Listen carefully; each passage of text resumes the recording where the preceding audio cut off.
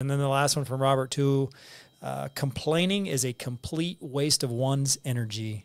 Those who complain the most accomplish the least. Love it.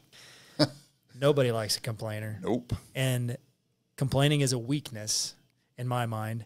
And I'm not saying I'm not a complainer, because we all do it, but I try to recognize when I'm doing it, because nobody wants to hear that. Yep. You know, it's any negative talk, any complaining, there's always a solution to something. So, you know, if you're one of those people, you know, take a step back and try to look at the positive in what's going on in your life, and not necessarily complaining about the negative or what you think your boss is doing, or your family or your friends or whatever. Because I assure you, if you're a complainer, I'm staying away from you. Yeah. Well, and that's the other thing too, is you're sitting there, and how many people that, you know, you would categorize as a complainer, somebody that complains a lot.